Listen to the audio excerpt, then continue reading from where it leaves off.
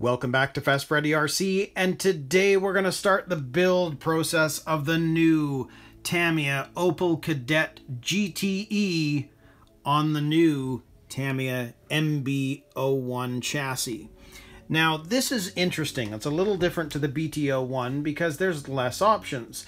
This car can be built front motor, front drive, or rear motor, rear drive. The only other option that you have with this is if you do this in the MR version, so mid-motor rear drive, you can change the motor position to be basically centered in the middle in a high position, which is designed to give the car more traction. So I want to build this mid-motor rear drive because this is a rear-wheel drive car. So this manual is specifically for that configuration. If you wanted to do this as a front-wheel drive car, well then you have to look at their supplement instructions designed to convert this into front-wheel drive. Now, I'm not going to be doing that, but the one thing we are going to need to take off of this is this. It says motor position. And as you can see, there's a different way that this goes together if you're choosing to go with the high motor position. And this one I am going to do. I want to have it built so that there's more traction on the rear. And this apparently is the setup that you want to be able to have more traction. So the main manual for this MB-01 chassis build is going to be this. Now I do say always get yourself a full set of ball bearings before you get started on the build. And you're just going to find that the car is going to run smoother. There'll be less wear and tear on the parts, but there is another reason why you want to add bearings, which is, let's say you want to put in a sport-tuned motor in this. Forget the standard silver can, you want to put in a sport-tuned. The instructions on a sport-tuned literally says, take the car apart, put in ball bearings before using it, because the plastic and the metal are going to wear out. So my suggestion as a whole, get yourself a full set of ball bearings regardless, because if you decide you want to do any upgrades later on with the motor, you're already prepared and you don't have to tear anything down. So let's get to taking a look at the instructions for this. Now I'm not going to go through some of this stuff, but I will go through most of it. Now you can see step one, the battery. For those that know me, I don't do that until I'm actually ready to go, so we're going to be skipping over that during the build process. Here is our motor mount, and you notice that they're showing you putting this piece in sideways, whereas in the supplemental instructions you can see it's up and down. So this is what we're going to be referring to when we get into step 2. Then for step 3, we're going to be working on the spur gear. This looks very similar to how the BT-01 chassis is built.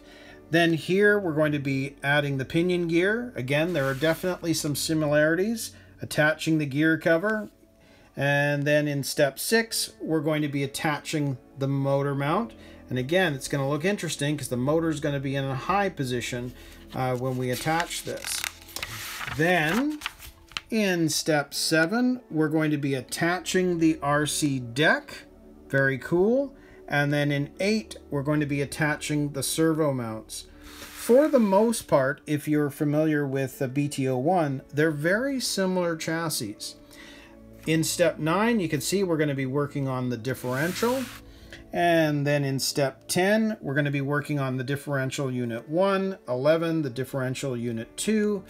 And then in 12, we're going to be working on attaching the rear upper arms.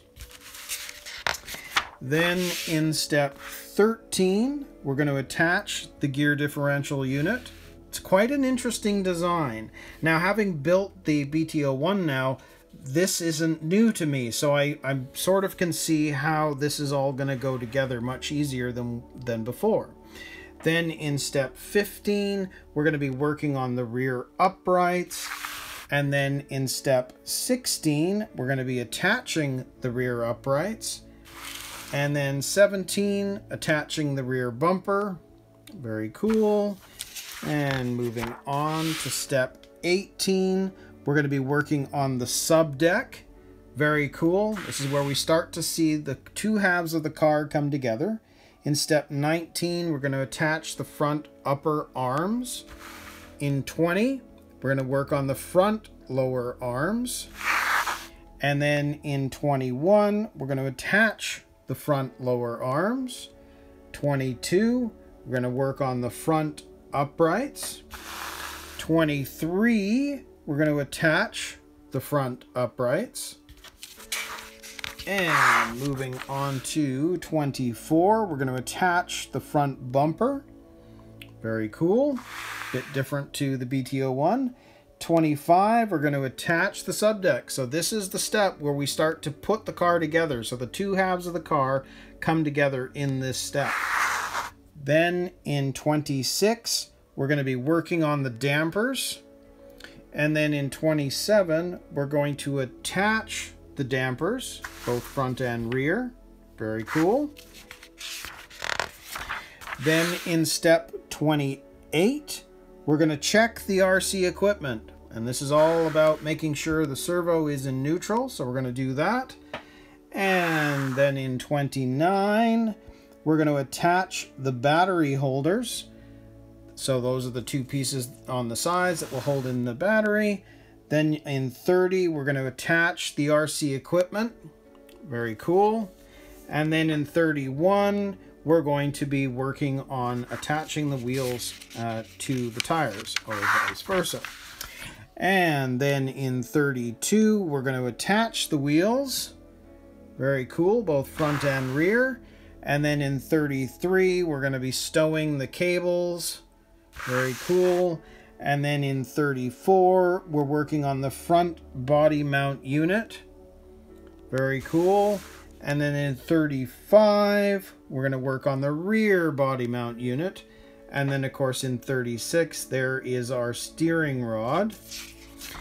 And then in 37, we're going to attach the body mount unit. Very cool. And then in 38, we're going to be installing the battery pack. And 39, attaching the antenna pipe. Honestly, I don't think I'll be attaching the antenna pipe because with the new systems, with these 2.4 gigahertz receivers, etc., you don't really need to do this. And you can see here they're talking about they've built something so you can include a transponder. I'm not going to be doing that. Don't need it. Then in step 40, we're going to mark the holes. So we're going to put the holes into the body, into all the places where we've got different bits and pieces that are going to need to be attached. And then in 41, we're going to be cutting out the body. Very cool. I do love the look of this car. And then in 42, we're going to be painting the body.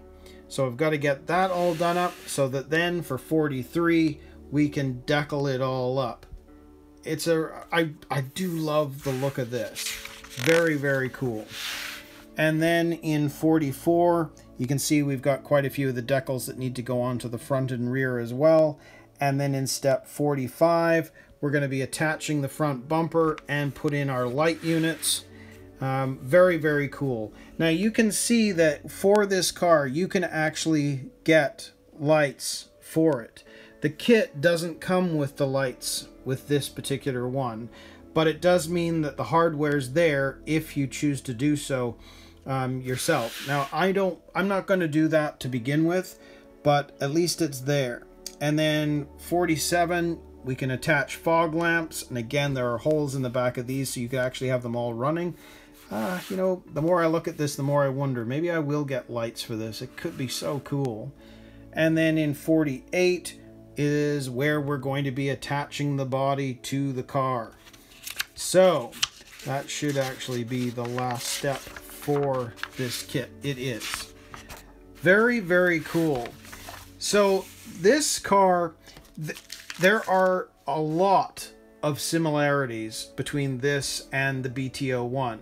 The M chassis is just a smaller car, but the actual chassis itself looks very similar. The only difference really is that it cannot be built in a front engine rear-wheel drive configuration, which is too bad because this car is actually a front motor rear-wheel drive. So that does surprise me that you can't build it in that configuration. But I will be getting started on this really soon. I'm looking forward to it because now I can see how similar it is to the BT-01. It'll just be curious to see how it all goes together.